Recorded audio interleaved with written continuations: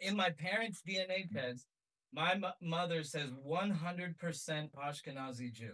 It's unbelievable. Right. They have an actual genetic marker. And my mother is a Bas Kohen, which means that she's an Ashkenazi Jew from the tribe of a descendant of Aaron the priest. My grandfather. How can you? To you, it doesn't, because we do it. Because how can you be Ashkenaz and Shemitic?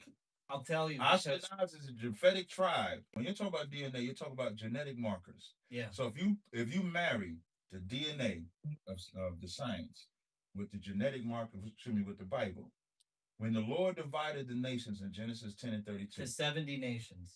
So if you take a DNA test that says you go back to Ashkenaz, that's a different family line than the family line that the Israelites come from.